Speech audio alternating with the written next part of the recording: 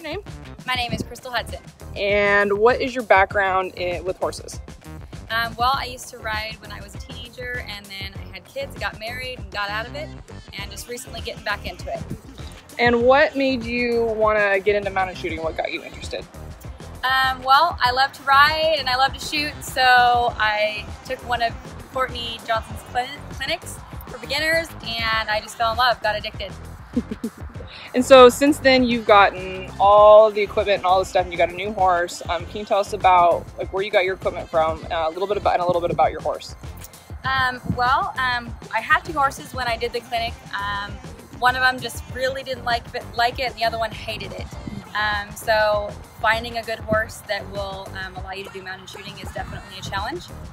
So I found him in Oregon. I got a really good deal on him. He's been there, done that, just all around sweetheart, and he does not mind it at all. So I'm very thankful for this sweet boy. His name's Dally.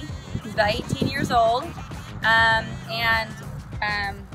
I got my holster and my, not my guns, my holster from Custom Made on the back there, from Rockwell Saddles, and they're awesome there. They did a wonderful job.